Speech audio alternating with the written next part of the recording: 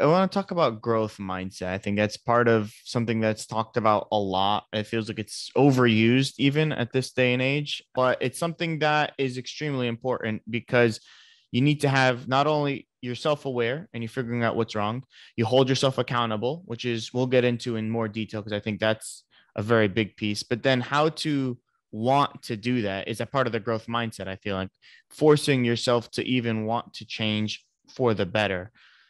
What is your stance on growth mindset? And what do you say to people who are like, what's the point of this? Mm.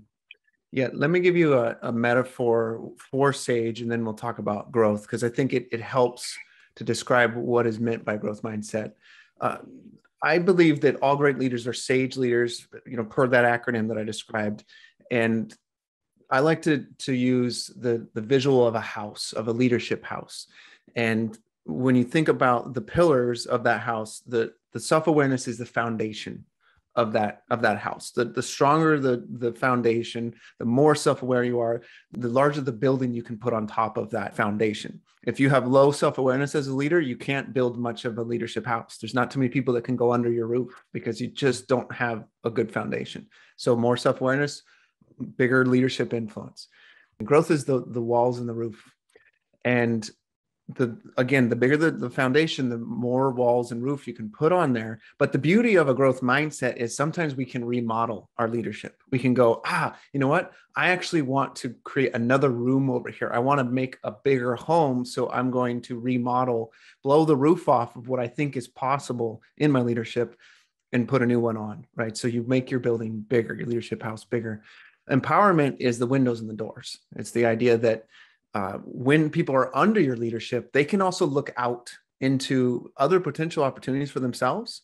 Mm-hmm. And they can also step out and go into those opportunities by walking out the door. And as an empowering leader, you want them to do that. That's the goal. And then the other direction is people can look into your leadership through those windows, and they can step into that leadership too. You're welcoming people. So they open that door and walk in.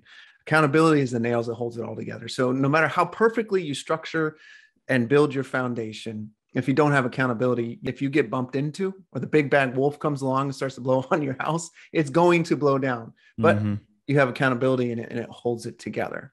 So that's the metaphor for leadership and how I describe the Sage House. When it comes to growth, the main thing is strengths. It's all about strengths.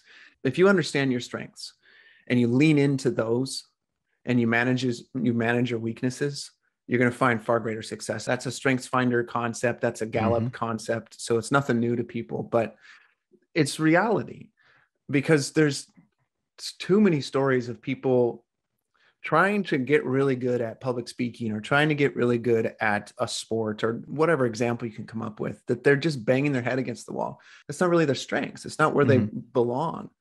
And a growth mindset is first leveraging that. There's a lot more to it, but I would say that's the first piece: is think strengths, manage weaknesses.